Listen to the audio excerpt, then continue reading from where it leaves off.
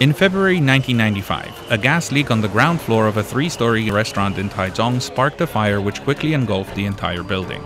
Those who were lucky enough to get out alive were mentally scarred for life. A survivor of the blaze recounts how restaurant patrons crowded around windows trying to break reinforced glass with chairs in desperation. The fire started by the main staircase, and restaurant employees informed arriving firefighters that patrons on the second floor had escaped. Acting on wrong information, firefighters wasted precious time. In the end, 37 bodies were discovered by the windows, and the entire incident claimed 64 lives, making it the second deadliest fire in Taiwanese history. In January 1993, a fire in a building in Taipei had a similarly fatal result. Flames quickly spread from the first floor and engulfed a restaurant above. Narrow windows made escape difficult, and in the end 33 people perished, including a famous musician.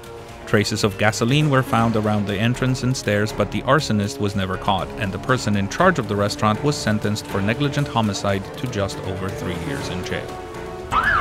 In 1966, a fire at Taipei's Yancheng Theater claimed 31 lives and caused 29 injuries. It was rebuilt and then burned down again 22 years later. Fire after fire, each one deadly and each one investigated by local authorities. But have lessons been learned? This week, a fire in Kaohsiung's Yancheng district engulfed a 12-story building. 46 fatalities have been confirmed at press time, with additional 41 injured. The causes are still under investigation, but many Taiwanese are asking, how many lives have to be lost before authorities take public safety seriously? Tomasz Koper, RTI News.